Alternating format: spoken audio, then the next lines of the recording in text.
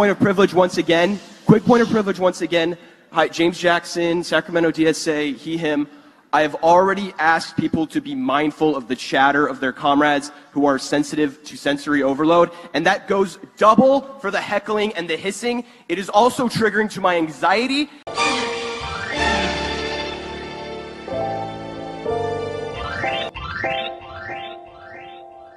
What you're seeing is children posing as a political party, otherwise known as the Democratic Socialists of America. As you can see, I'm wearing my red, communist red, socialist red to show my support.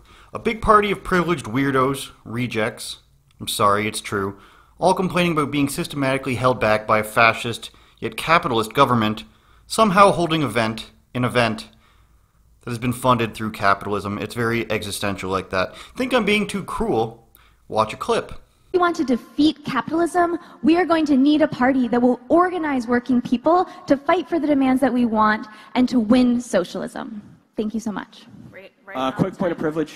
Quick point of personal privilege. Yes. Guys, first of all, James Jackson, Sacramento, he, him. I just want to say, can we please keep the chatter to a minimum? I'm one of the people who's very, very prone to sensory overload. There's a lot of whispering and chatter going on. It's making it very difficult for me to focus. Please, can we just, I know we're all fresh and ready to go, but can we please just keep the chatter to a minimum? It's affecting my ability to focus. Thank you. Thank you, comrade. Okay, is there a speaker against name, chapter, pronoun? Point of personal privilege. Yes. Please do not use gendered language to address everyone. Okay. Thank you, comrade. I can't stop laughing at that. To win socialism. It kind of sounds like it was written by a privileged teenager, because it might as well have been. This is a giant nursery of children running amok, demanding that they be treated the most special, with the few adults in the room having to quarrel them in, reel them in after recess. No gendered language, no triggering. And of course, there's way more rules than that also. First of all, in this room, I see that no one's clapping for me. It could be because I'm not engaging, but it also is because everyone's doing this. And that's really important, because those loud bursts of noise, even though this is a noisy space, when we can do something like reducing that, that's really important. So please don't clap, shoot up these. You have to have your credentials at all time. We're not trying to be jerks, but there are right-wing infiltrators who are trying to get in here. Don't really talk to anybody who doesn't have a credential. Don't talk to cops. Don't talk to MAGA. We're almost there. There's also in Piedmont 8 a completely quiet room. One thing to note there, please don't go into that space with anything that's like an aggressive scent, for instance, right? Try to be chill, right? Take a deep breath. And feel better before you say anything. You heard it, no clapping, don't talk to anyone you disagree with.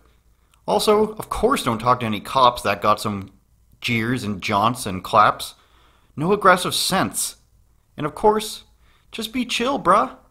What's the deal? Think, take a deep breath before you say anything. Don't forget your pseudo-communist fashion. I didn't. It's a big part of it, if you didn't know. But this next clip, this next one that I picked out, let's try to take it more seriously. Seriously. Hi, everyone. My name is Sam Lewis. He, him. I'm from the New York City DSA chapter. This very simple amendment is to strike the language about forming an independent party. I want, in conversation with the authors of the proposal since, I think we're all in agreement that we do want to build a mass organization, political organization of the working class that vies for state power. So it's not an attempt to get rid of that shared goal. The problem with the language, as I see it, is that it counterposes forming an independent working class party with the tactical use of the democratic line. So it's basically saying, in the future, we will break with our tactical use of the democratic line. I think many of us have an agnostic position on that question, right? We want to behave in the most strategic way as class politics in this country develops. We don't want to commit to what has historically been a failed strategy in the United States of forming a third-party ballot line. So I consider this a friendly debate. I will be voting for the proposal whether or not this passes, but I think it's important to discuss. Thank you. Now there is a point in there, if you can make it through the very sad and grotesquely over-apologetic way he asked the question, the way he delivered it was so apprehensive to not offend anybody. But this guy doesn't want them to be a party forever. He wants to break through the use of a democratic line, break the use of being a party and being part of this capitalist fascist structure.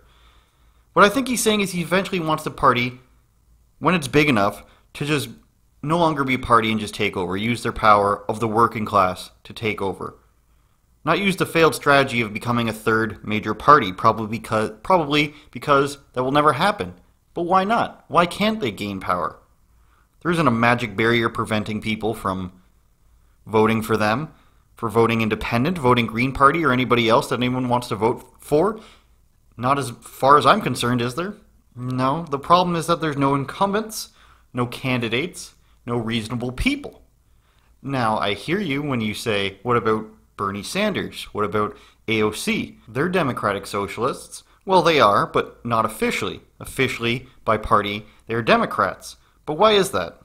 Because they know being part of the Democratic Socialist Party wouldn't work. People do not like socialism. It gets rejected again and again, especially from people who have fled countries run by socialists or communists.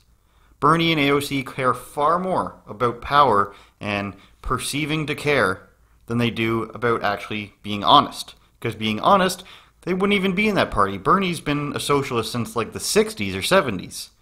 He could have just been the figurehead of the Socialist Party, but he's not. And he's not for a reason. Because socialism doesn't make him a millionaire. It doesn't make him have 3 houses. It doesn't make his wife become under investigation from the FBI for things. But when watching stuff like this, can you honestly blame people like AOC and Bernie for not wanting to be part of the party? Quick point of privilege once again. Quick point of privilege once again. Hi, James Jackson, Sacramento DSA, he, him. I have already asked people to be mindful of the chatter of their comrades who are sensitive to sensory overload, and that goes double for the heckling and the hissing. It is also triggering to my anxiety. Like, the be comradely isn't just for, like, you know, let's keep things civil or whatever. It's so that people aren't going to get triggered and so that it doesn't affect their performance as a delegate, okay? Your need to express yourself is important, but your need to express yourself should not trump or Yes, that's James from the first video, coming back to yell at people for being too chatty. Think about that. He's coming back and yelling at people for being too loud and making his sensory perception go off. It's brilliant to watch. A bunch of people complaining about how special they are, therefore everything must and has to revolve around them at an event that's supposed to be for everybody. Adhere to my needs, okay? Yours don't matter, mine are the most important. And then 600 other people come up to the microphone and say why they're the most important. It's very obvious and sad. Sad in an obvious way. The people running the show, they know that they've got a group of lemmings, a group of sheep running around. As long as they say their keywords, as long as they do the right thing, give trigger warnings, the people are going to adhere to them, offer some free stuff, and they're going to get what they want, which is power. White supremacy, patriarchy, fascism, etc. These are the things they need to say, and they'll be accepted, and they can push their agenda. One of those leaders is National Director Maria Svart.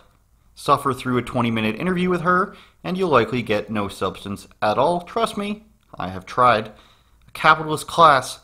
Wealthy people are in control, and we need the workers to have power. No further explanation required. It works itself out, blah, blah, blah. You know the same thing that's failed dozens of times. But if you go to the actual DSA website, that's where they go into a bit more details, albeit contradictory in, I don't know, 3 paragraphs, how long you have to read before it contradicts itself. On their About page, under Hasn't Socialism Been Discredited by the Collapse of Communism in the USSR and Eastern Europe, it reads, Socialists have been among the harshest critics of authoritarian communist states.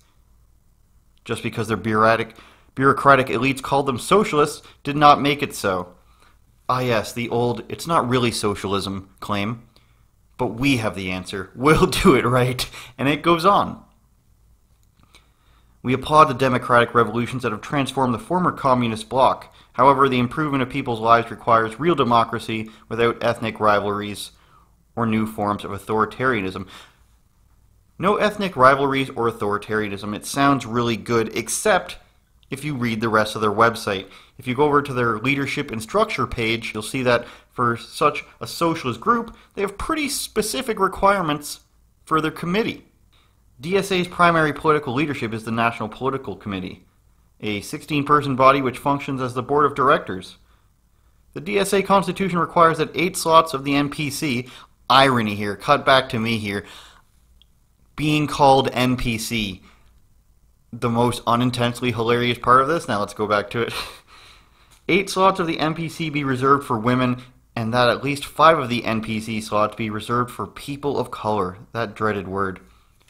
So it seems to me, even if you're very qualified, very passionate, very knowledgeable, and you want to be on this committee, if you're the wrong skin color or the wrong gender, well then somebody less qualified could just come in and take your spot. Doesn't seem very anti-authoritarianism to me, doesn't seem very equal to me, definitely doesn't seem very democratic to me. In fact, it seems like you're placing people through means of authority. But this isn't a black caucus or a women's panel, is it? It's supposed to be equality for all. Doesn't sound very equal to me. Now, what if somebody had a different organization that said, we need to reserve spots for white men? It would probably be rightfully called out. But of course it makes sense to them, though, doesn't it? Because equality doesn't mean treating everyone equal. It means punishing your perceived oppressors. Let's make things equal by getting back at everyone. Everyone that probably did nothing to you. But this perceived injustice that I have, we need to get back at our oppressors and make it equal by bringing them down. Not bringing ourselves up, but bring everybody else down to our standards. Believing their words not only requires blind faith, it requires cognitive dissonance. It's not racism, you're just using the wrong definition. Here's the correct one. This is a fascist government. You probably just don't realize it because you yourself are a fascist and a bigot. Gotta throw the bigot in there or else they don't understand. And that's why no one cares, and that's why no one takes it seriously. It's all a big circle of contradictory definitions, and when something doesn't fit, something doesn't quite match up, it's because we're oppressed, and it's because you're a fascist, and it's because you just have the wrong definition. So just chill out, okay? Be chill. Take a deep breath. Now, if you take me seriously, please consider donating $1 per month to me on Patreon. Really stick it to those capitalist pigs. Even if you don't take me seriously, it's still good.